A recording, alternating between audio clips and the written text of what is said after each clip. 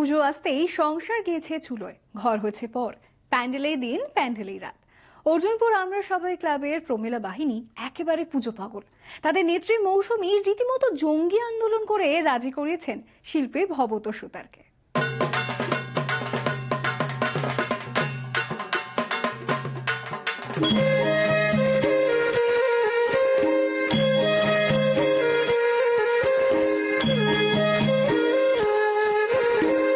অর্জুনপুর আমরা সবাই এবার ভবত সুতার, থিমের নাম নাদ।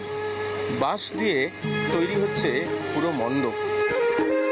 কাজটা কিন্তু সহজ ছিল না। ব্যস্ততার কারণে রাজি হচ্ছিলেন না শিল্পী ভবত সুতার। কিন্তু রাজি না হয়ে যাবেন কোথায়? নাচরবান্ধা পুজো পাগলরা তাকে ছাড়লেন তো।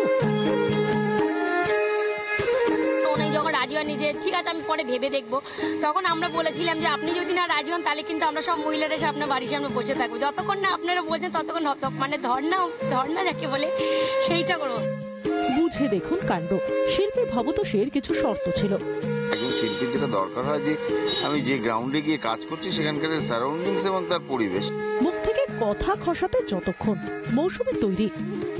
ওনাকে খাওয়ানোর জন্য অনেক কিছু রান্না বান্না করেছিলাম, মাটন করেছিলাম, মাছ করেছিলাম, রাইস করেছিলাম।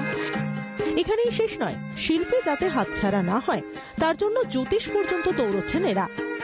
আমরা সবটাই করেছি, জ্যোতিষীও দেখিয়েছি এবং আমরা বলেছি তো জ্যোতিষী বলেছিলেন হ্যাঁ নিশ্চয়ই কাজ করবে, টেনশন নিও না, তবে করবে, একটু ঘুরিয়ে নিশ্চয়ই করবে।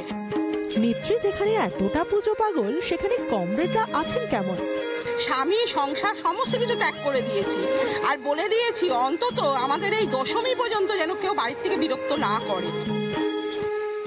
ভবত সুতারের একটা ডাকনাম আছে, সেখানে ভবর সঙ্গে পাগল কথাটা এমনিতেই জোড়া হয়। আর অর্জুনপুরের মৌসুমী এবং তার মহিলা বাহিনী তারাও বুঝতেই পারছেন একরকম পুজো পাগলই। দুই পাগলের যুগলবন্দিতে অর্জুনপুর আমরা সবাইয়ের পুজো কেমন চেহারা নেয় তা নিয়ে আগ্রহ থাকবেই। ক্যামেরায় সঞ্জীবের সঙ্গে প্রীতমের রিপোর্ট, জি 24 ঘন্টা।